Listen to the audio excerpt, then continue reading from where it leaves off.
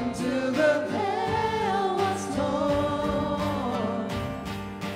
The moment that hope was born, guilt was parted once and for all. Captivated, but no longer bound by chains, left an empty grave, a sinner and a sacred resolve.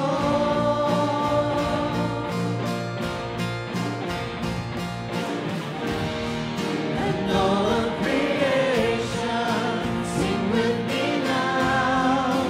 Lift up your voice and lay your burden down. And all of creation, sing with me now. Fill up the heavens, let His glory resound. The time is faded,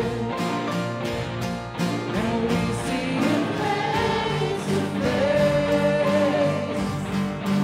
Every doubt erased, forever we will worship the King.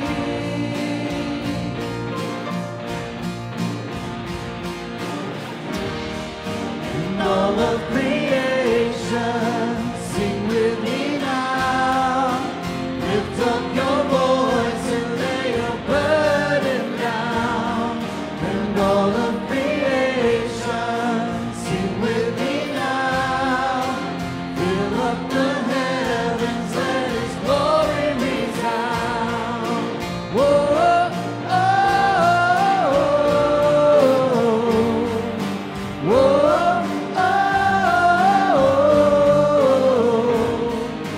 whoa, the reason we breathe is to sing of His glory, and for all He has done, praise the Father, praise the Son, and the Spirit in all of creation, sing with me now. Lift up your voice and lay your burden down. And all of creation, sing with me now. Fill up the heavens, let His glory resound. And all of creation, sing with me now. Lift up your voice and lay your burden down. And all of creation, sing with me now. Fill up the heavens, let His glory resound. And every knee will bow. Oh, and every tongue praise the Father, praise the Son, and the Spirit in one.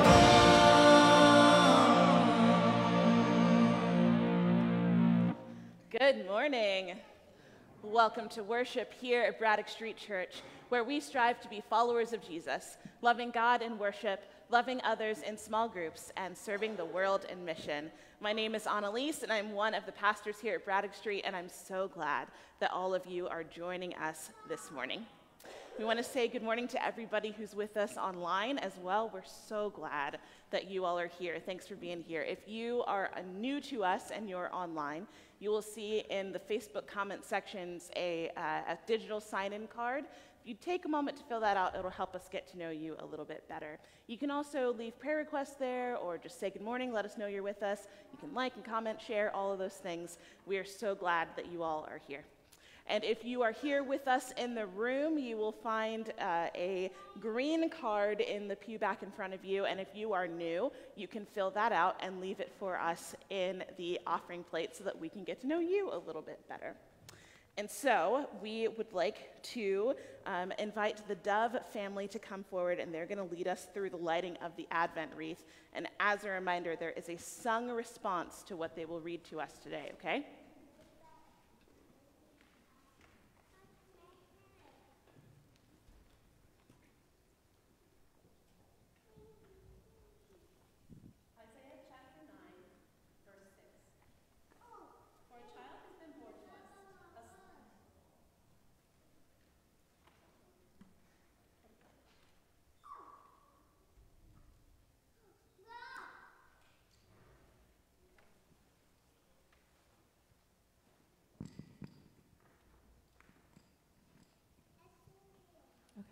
try that again.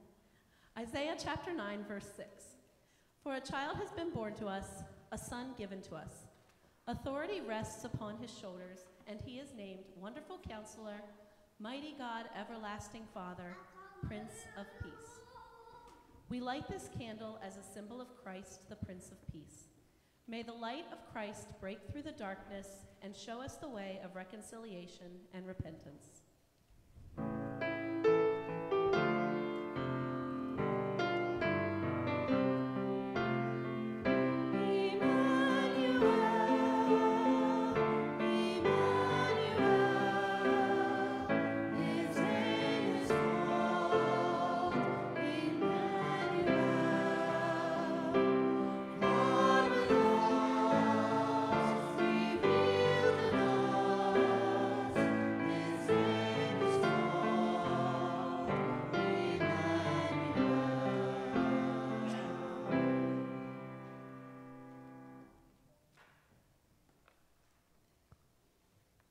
Please join us as we sing, Even So Come.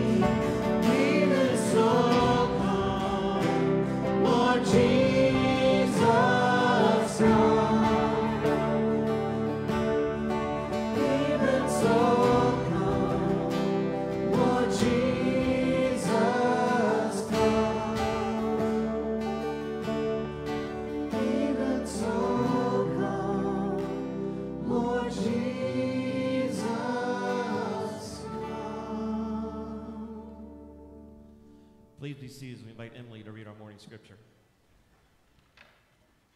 Today's scripture comes from Matthew chapter 3, verses 1 through 12.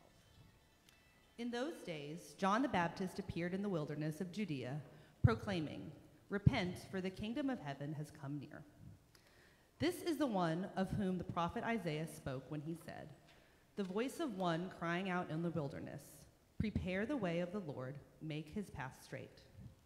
Now John wore clothing of camel's hair with a leather belt around his waist, and his food was locusts and wild honey. Then the people of Jerusalem and all of Judea were going out to him, and all the region along the Jordan, and they were baptized by him in the river Jordan, confessing their sins.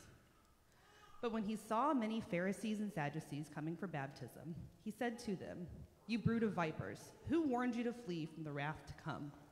Bear fruit worthy of repentance.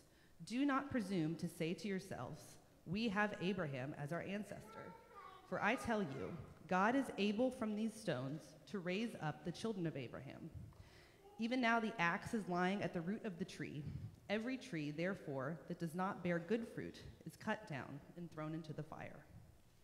I baptize you with water for repentance, but one who is more powerful than I is coming after me. I am not worthy to carry his sandals. He will baptize you with the Holy Spirit and fire. His winnowing fork is in his hand, and he will clear his threshing floor and will gather his wheat into the granary, but the chaff he will burn with unquenchable fire." The word of God for the people of God. My friends, how are you all? Good. For those of you that were here last week, we started talking about this book, and I'm going to review a little bit of what we learned last week, okay? So we're starting off with this funny guy, the Grinch, right? And he hangs out up here on Mount Crumpet, all alone, by himself, and how does he feel about Christmas? Not a fan, right? Does not like Christmas. As a matter of fact, this book says he hates it. He hates Christmas. So, what does he decide to do? Anybody remember? He's going to steal it. You're right. He's going to steal Christmas. So you see here all of the who's getting ready to celebrate. Here they are. But the Grinch comes up with an idea. And the book says that he got an idea, and it was an awful idea. The Grinch got a wonderful, awful idea. And that idea is what? He's going to steal Christmas. Now, how is he going to do that? What's he going to do? Right here. He's going to take everybody's gifts away. What else is he going to take away? Trees. Trees, what else? One more time. Ornaments, all the ornaments. Yep, what else? All the food, the decorations, the stockings, the tree. He's going to take it all. Now, some of us already know the end of this story. And if you don't, I'm sorry, I'm going to spoil it for you. Does it work? No, it doesn't work, does it? It does not work because at the heart of the story is Christmas. And Christmas is going to show up even if all of the decorations and all the food and all the trees and all the ornaments and all the gifts, even if it all goes away, we're still going to have Christmas because what is Christmas about? Family, that's a good answer, yes. Jesus' birthday. Jesus is going to be born and his birthday is going to happen even if there are no trees and no gifts and no presents. And today we are talking about Jesus as the Prince of Peace. Now, you might think that the Grinch was looking for a little bit of peace, right? He didn't like all of that loud noise that the Who's were making down there, all that chaos and commotion, which is why he comes up with his wonderful, awful idea, right? But what does peace mean? What does the word peace mean? Peace and quiet, okay, what else? Yes. Yeah, it means no war, no fighting, no conflict, right? Yes? It means peace. There you go. Very good. So, for us, we find out that what the Grinch thinks of as peace is peace and quiet, right? He wants everything to be quiet and orderly so that he doesn't have to think about Christmas. But what does peace actually look like at the end of the book? How's the book end? Right there. It ends with them all eating together. It ends with them all being together. So peace in this story and for us doesn't necessarily just mean quiet or even just the absence of conflict, but it's everybody together in community, and they're sharing together in the love of Christmas. Good? Very good. All right, we will continue talking about the story next week, but for now, I'm going to pray for us, and then you all are welcome to go with Miss Jeanette back to Children's Church if you would like, or back to your families, okay? But first, let's pray. Holy God, today we remember that you are the Prince of Peace, and we know that no matter what, your birthday is coming, and we will celebrate it all together in peace and in love. We love you. Amen. Thank you, friends. You can head on out. It is important to us here at Braddock Street that you all know what we are able to do because of the gifts that you give. And so we want to raise up for you the Salvation Army. Salvation Army is so important in our community. Not only do they provide things like low-cost home goods and things that you might need in your house, they also provide jobs for people in our community, and Salvation Army is one of the most important shelters that we have. We felt that a couple of weeks ago. They were closed to do some renovation, and let me tell you, that was one of the busiest Monday night dinners that we have seen in a long time because that shelter was closed for just a little while. So we want to continuously be in support of Salvation Army as they do really important work of making sure that people in our community have a safe place to be. And so we are thankful for you all and for the gifts that you give, and we will invite our ushers to come forward as we enjoy together our offering song.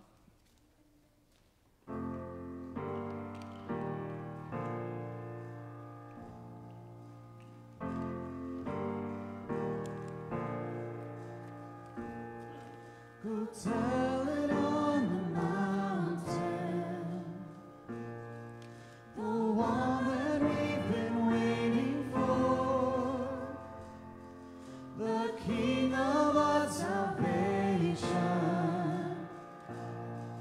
born on this day, our Savior Christ the Lord. Go tell it on the mountain, over the hills and everywhere, that we can be forgiven. The weight of all our sin He came to bear. Emmanuel, God with us, Emmanuel, King Jesus, the Savior of the world is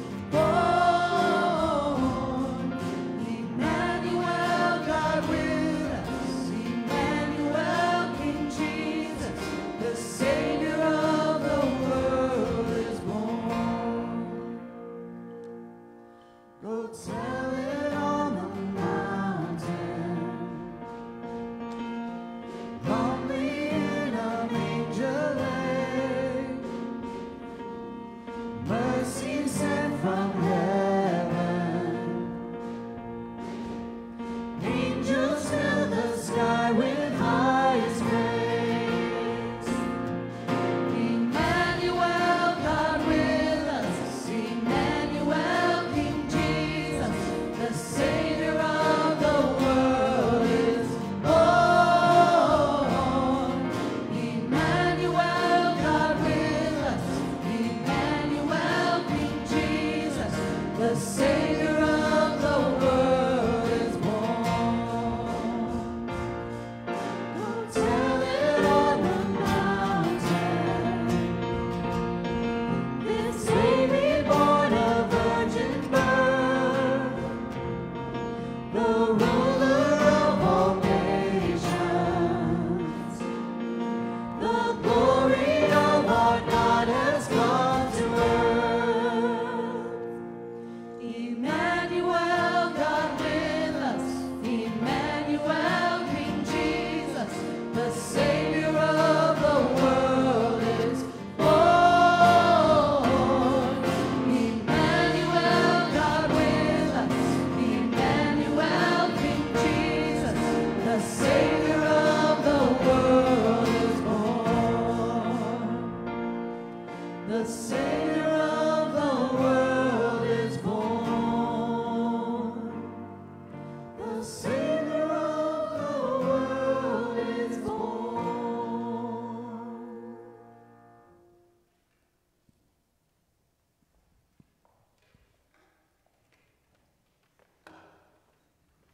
Amen. Thank you, band, for helping us to hear the good news in a whole new way with the art of music. My name is Kirk Nave. I'm one of the pastors here at Braddock Street Church.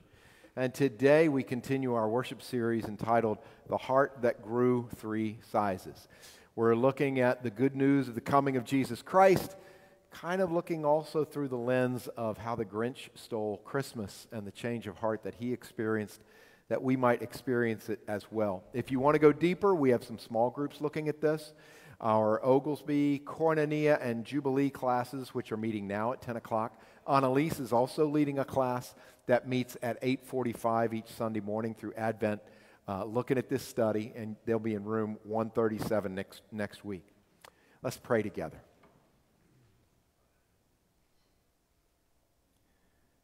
Thank you, Lord, that you are coming. And now let us prepare our hearts that you might be born anew here within us, and we might be changed. In the name of Jesus Christ, our Savior. Amen. So this week, my wife and I were doing what a lot of people are doing, running errands, right? Getting things together, doing some shopping, trying to get it all lined up before it gets too late. And there on my playlist through the car radio came the classic Christmas carol, Blue Christmas, sung by the wonderful voice of Porky Pig. And I just started laughing. My playlist for Christmas is all those songs from my childhood and beyond, you know, the ones that are beautiful and soft and wonderful, and those that are just funny and make me laugh. That one always makes me laugh. And Stephanie said, "Why are you laughing?" I said, "But it's funny. He cracks me up. I don't know why." "But you listen to this every year, don't you?" "Yes." "And you hear it over and over?" "Yes." And it makes me laugh every time. I don't know why. It's become one of those Christmas traditions for me. And I think we all have them. Matt Rawle, in his book, The Heart That Grew Three Sizes, suggests that all of us have those Christmas traditions so that Christmas begins to feel like Christmas. The songs that we listen to, the things that we do, for some of us, it's baking or making something for someone. For others, it's the certain videos that you have to watch. And when you get those, then it really begins to feel like Christmas. And one of the things that Matt Rawle says to us in the book is that there are a number of the most important aspects of Christmas that don't feel like Christmas at all, because we really don't want to confront ourselves with those things. We're preparing our hearts for the coming of Jesus, and we know with our heads it has nothing to do with all the errands we've got to run, the songs that we listen to, the videos we watch. It really has nothing to do with that, not even Porky Pig singing an Elvis Presley song. Listen to what John the Baptist says at the beginning of Jesus' ministry here in Matthew chapter 3. "In those days, John the Baptist appeared in the wilderness of Judea, proclaiming, 'Repent, for the kingdom of heaven has come near.'" For those of you that don't know the story, this is the beginning of the ministry of Jesus. Jesus is going to be baptized by John the Baptist. So this kind of sets the tone. John the Baptist is understood particularly the way Matthew presents him, as Elijah, the second coming of Elijah. That's supposed to happen for Israel before Messiah comes. And Matthew's saying, here's Elijah, John the Baptist saying, "Prepare the way of the Lord. Jesus is coming. Messiah is coming," okay? He's proclaiming the coming of the Messiah. And I want you to pay attention to the tense of what he said. John the Baptist said, "The kingdom of heaven has come near." Many of us Christians are too guilty of proclaiming the gospel in this way, repent or else. Repent, Jesus the judge is coming. You get that? Some of us get that message from time to time. In fact, John the Baptist says, "Repent, for the kingdom of heaven has come near." It's already here. Jesus makes the kingdom of heaven present in part, right? It's not full, the world isn't right yet, but he makes it present so that you and I can begin this connection with God in Jesus Christ. Edvard Schweitzer, in his commentary on the Gospel of Matthew, puts it this way: "It is only God's coming to people that makes it possible for people to come to God." In other words, God moves first, always moves first. Every Christian tradition, we may have different nuances of this. We Methodists talk about prevenient grace or the grace of God that comes before our awareness or our understanding. Presbyterians might talk about predestining grace and so forth. Notice that there are differences in the two of them, but both of them affirm that God moves first in this relationship. Repent, for the kingdom of heaven has come near. Christ is already present in our lives by the power of the Holy Spirit, so now is the time to repent. And for those of you that have never really studied these words, repent means a lot more than saying, I'm sorry. Right? I'm sorry to somebody that we have offended, or in that sense that we have offended God.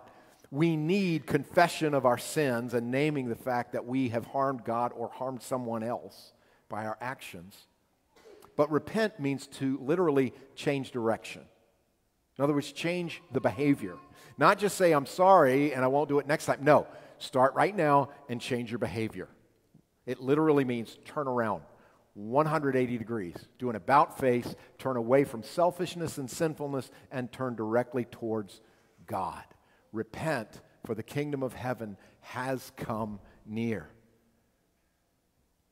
So we make this known, we hear this message, okay, this is the message, and then in this message, the religious people show up, the Pharisees and the Sadducees.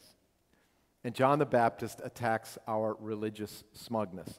Look what it says here in Matthew 3, verse 7. But when he saw many Pharisees and Sadducees coming for baptism, he said to them, you brood of vipers, who warned you to flee from the wrath to come? He's saying, you bunch of snakes. You religious people, you think you've got it down. John the Baptist is attacking the smugness of religious people. These people are religious authorities. They should know better. But they think they've got it down. It's almost like they come to see what John the Baptist is up to by the river Jordan rather than baptism for themselves. You think you're not a religious, smug person? Have you ever said the phrase Christmas and Easter? Maybe you haven't. Maybe it's just people in my circle that use that phrase. But the idea is there are people who show up for church only at Christmas and Easter, you know? And we'll have this beautiful Christmas Eve celebration, and then there'll be a couple of people who are just like, oh, look who showed up in church. Must be either Christmas or Easter. We all have this idea. Those of us that are religious, we take our redemption for granted. We think we've got it down and we don't need any more improvement. We Wesleyan Christians and just about every other Christian have a name for it. It's called sanctification. God's Holy Spirit is always making us better people, moving us more and more to the image of Jesus Christ. We can never be smug, not for a moment. And John the Baptist tells them, you know, you bunch of snakes. He goes on in verse 9, bear fruit worthy of repentance. Do not presume to say to yourselves, we have Abraham as our ancestor, for I tell you, God is able from these stones to raise up children to Abraham. Bear fruit worthy of repentance. Change your life so that people can see God in you. Do not say for a moment we have Abraham as our ancestor. That was part of Israel's understanding, one of their assumptions. We're the nation of Israel. God will never abandon us. God may correct us as God has in the past, but God will never abandon us. So as long as I'm a child of Abraham, I'm going to heaven. People never say anything like that, do they? I was baptized as a child, or I was baptized and I professed my faith. I'm going to heaven. My work here is done. John the Baptist says, don't rely on, oh, I'm Methodist because my mother was Methodist or whatever, you know. Don't rely on being a child of Abraham. No, bear fruit that is worthy of repentance. Let people see it in what you do, the way you live your life. What do we know about fruit? Well, naturally, fruit comes out of a plant by its very nature, right? It's like the plant doesn't even have to try. An apple tree doesn't even have to try to bear apples. But by the same token, a cornstalk will not bear apples. The point of that is Christians bear fruit. What is our fruit? In one word, love. Right? Christians bear love. Think about the people who kind of are a model Christian for you. Think about their nature.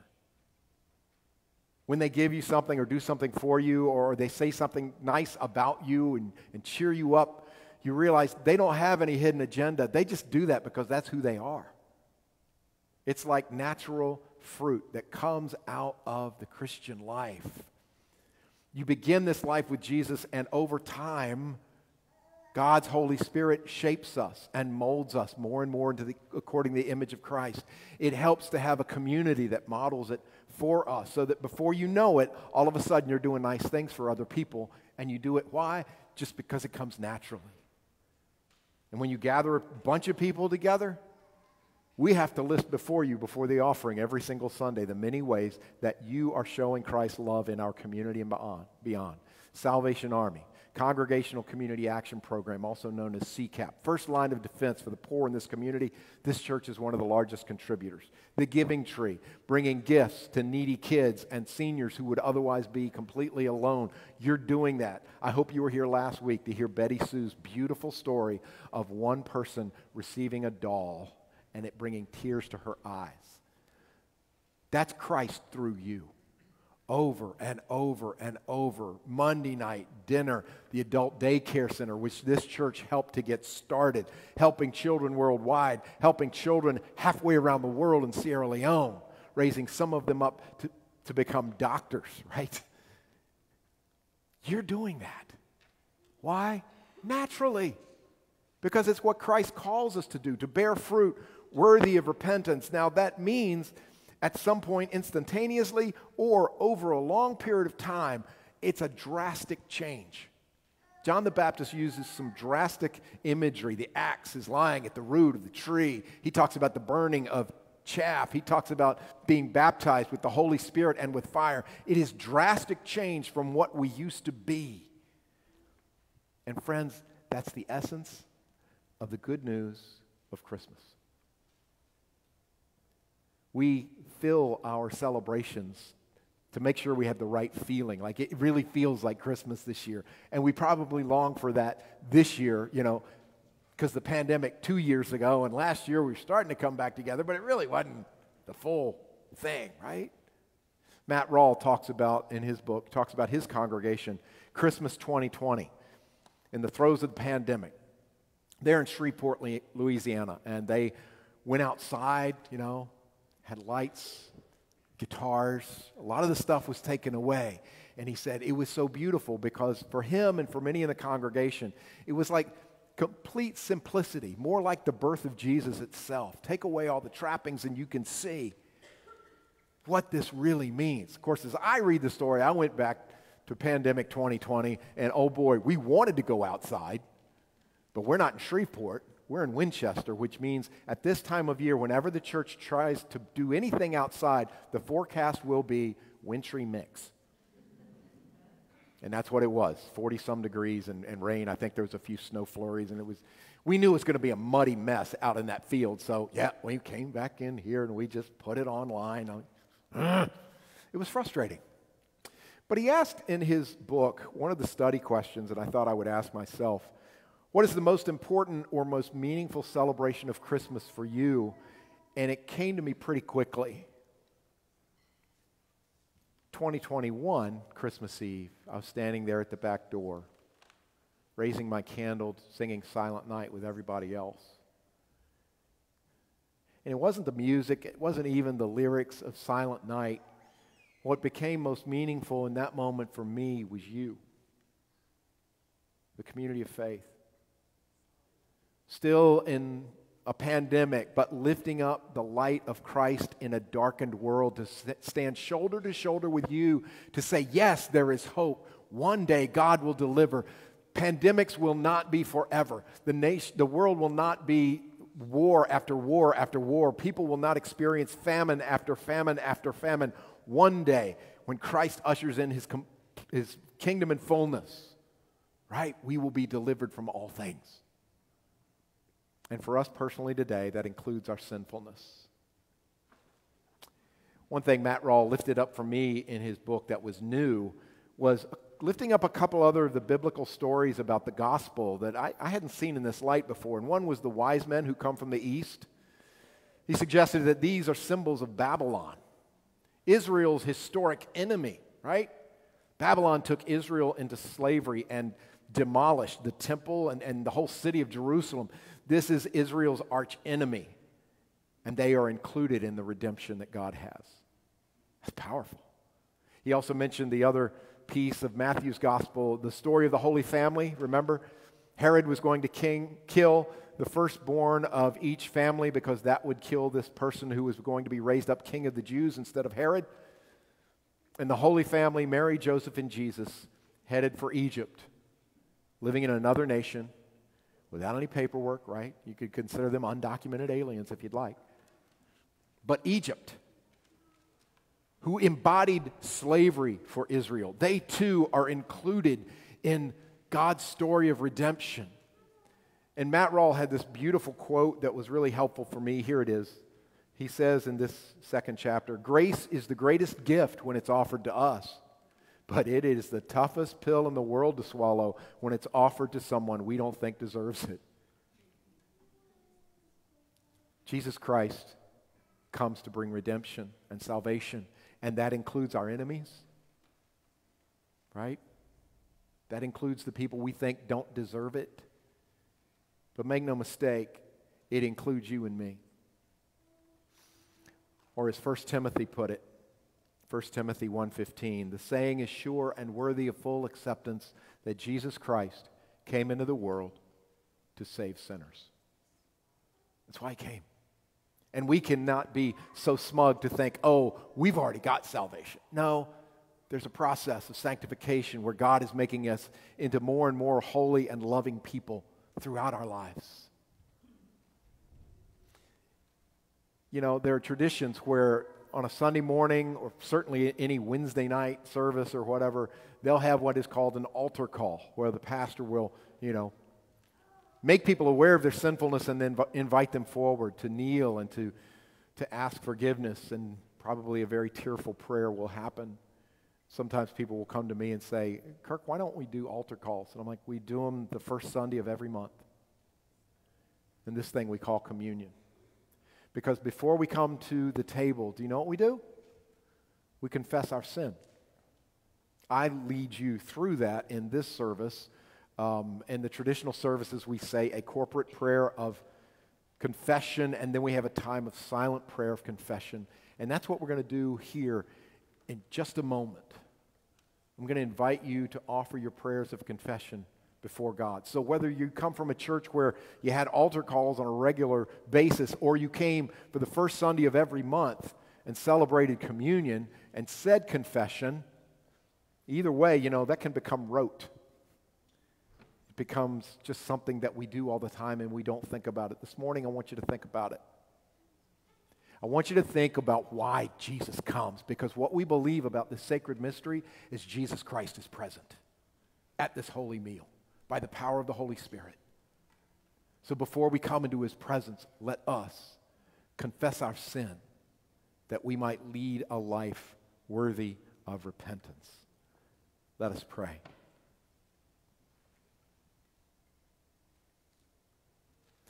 Almighty God, we come especially this morning, preparing our hearts for your coming. And none of us are worthy to receive your love. We are certainly not worthy to receive forgiveness. But God, do it anyway. We know you to be a merciful God. We know that you give us your Son, Jesus Christ, for this very purpose. So now, God, in that spirit, in a period of silence, we lift up our prayers of confession to you.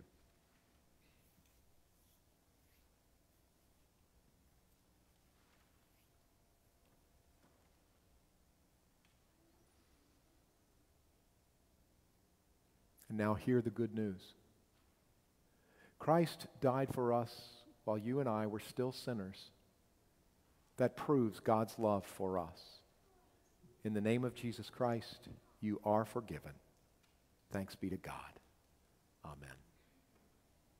So lift up your hearts and give thanks to God for all that God has given. our own creation, our own existence. Just as God created the world and put people in it and called a nation known as Israel to live with God, they didn't get it right, just like you and I don't get it right. God sent prophets and they wouldn't listen, and in the fullness of time, God sent Jesus Christ, our Savior, who on the night in which he gave his life for us took bread, gave thanks to you, God, and broke the bread and gave it to his disciples and said, "Take, eat, for this is my body which is given for you.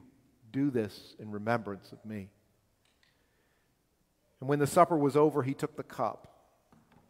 And when he had given thanks to you, he gave it to his disciples and said, "Drink from this, all of you. For this is my blood poured out for you and for many for the forgiveness of sins. Do this every time you drink it in remembrance of me." And so as we remember what you have done for us in Jesus Christ, we offer ourselves in praise and thanksgiving as a holy and living sacrifice in union with Christ's sacrifice for us. And now, God, pour out your Holy Spirit upon us gathered here in this room and upon these gifts of bread and wine. Make them be for us the body and blood of Christ, so that we may be for the world the body of Christ, redeemed by his blood. By your Spirit, make us one with Christ, one with each other, and one in ministry to all the world, until Christ returns in final victory and we feast at his heavenly table. In the name of your Son, our Savior, Jesus Christ, who has also taught us to pray as we say, "Our Father, who art in heaven, hallowed be thy name. Thy kingdom come, thy will be done, on earth as it is in heaven. Give us this day our daily bread, and forgive us our trespasses, as we forgive those who trespass against us. And lead us not into temptation, but deliver us from evil. For thine is the kingdom, the power, and the glory forever. Amen." The Lord's table is ready for you to come, and everyone is welcome. You need not be a member of our congregation. Anyone who wants to lead a new life in Jesus Christ is always invited and welcomed to his table. We'll ask those that are going to assist us to come forward at this time to prepare. And there will be a station in front of each of the three sections of the sanctuary. If you'll come forward, if this group will come by your left and come by the outer aisle and return by the more central aisle. If these two central sections, if you'll go all the way across to the far side to come to the center, and you'll be served over here. I think you're coming by the center aisle and returning by the outer aisle. You'll be given a piece of bread, and you'll have an individual cup to receive. If you need gluten-free elements, they are here at this table to my left. I invite you to come forward as you are led.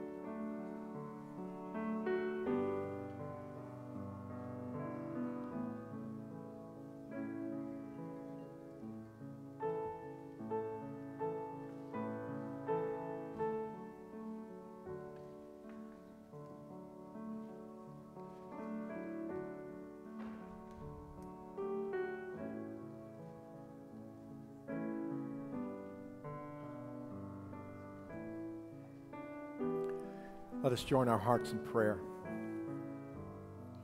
Thank you, God, for this holy mystery where we dare come to your sacred presence, forgiven and set free.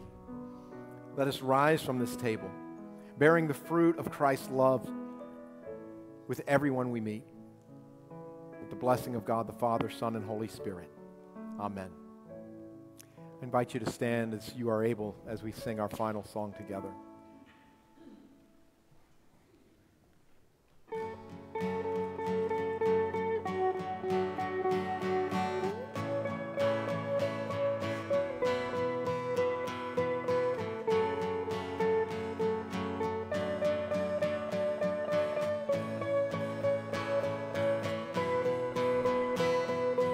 Water you turn into wine.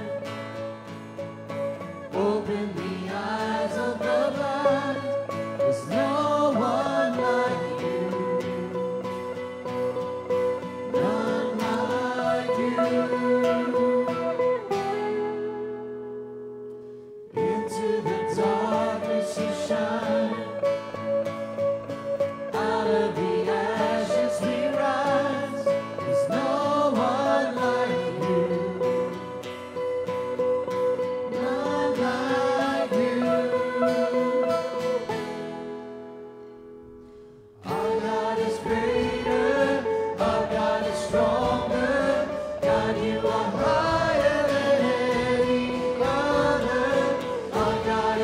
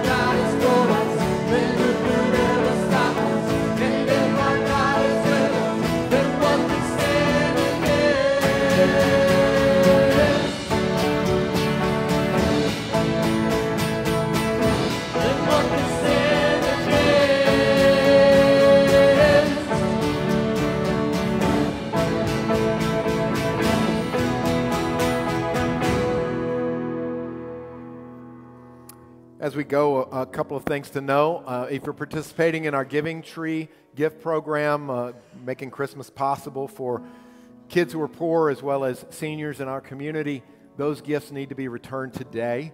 So please try and do that. Betty Sue's back there waiting for you. Also, the wrapping party for that will be a week from Friday on the 16th at 6 p.m. It's a lot of fun to just wrap all those gifts over in the fellowship hall. One other thing to know is today, after our next worship service, one of our United Methodist missionaries, Jennifer Moore, will be hosted for a fellowship luncheon put together by our United Women in Faith. Reservations were required, but they also prepared a few extra. So if you really want to go and hear what she has to say about her work, please feel free to come. But now, recognize that our God is greater than the evil outside of us as well as the evil within us. You are forgiven. Now rise and bear fruit, the fruit of Christian love, and go with the blessing of God the Father, Son, and Holy Spirit. Amen. Our God is greater, our God is stronger, God, you are higher than any other. Our God is greater, awesome in power, our God, our God. And if our God is for us, then who can ever stop us? And if our God is with us, then what can stand against? And if our God is for us, then who can ever stop us? And if our God is with us, then what can stand against?